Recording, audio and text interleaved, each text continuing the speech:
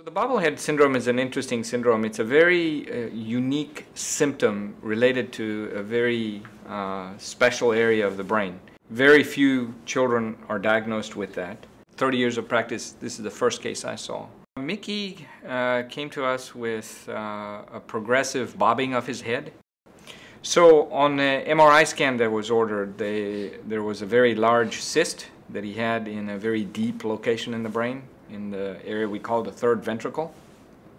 And the cyst was, in itself, the cyst is benign because it has only spinal fluid, but the cyst was so large that it had obstructed the fluid draining from the brain, so he also had hydrocephalus because of that.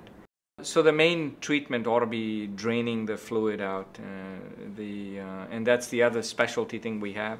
We have ways of doing very minimal invasive surgery here with the endoscope. Able to, in his case, for example, we were able to go in there and drain the cyst and remove some of the capsule of the cyst, which is this arachnoid, so that it decompresses the brain. The general outcome from this is very good, actually. Now that we don't have to do craniotomies to treat lesions like this and just use an endoscope. First of all, the incision for an endoscope is less than half an inch. And so they heal very quickly from that incision. The surgical time is very short also. In his case, we probably took about 12-15 minutes to do the surgery.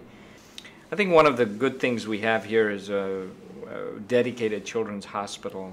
We admit children with all kinds of unusual disorders, from cardiac to brain and things like that. And one of the things I enjoy when I treat children here with problems is that the nursing and the specialized nursing care that they have in the unit and the infrastructure they have in the dedicated children's hospital for recovery of the children, the facilities they have for the parents, the social workers they have, everything is dedicated to child care and all the things that go around it.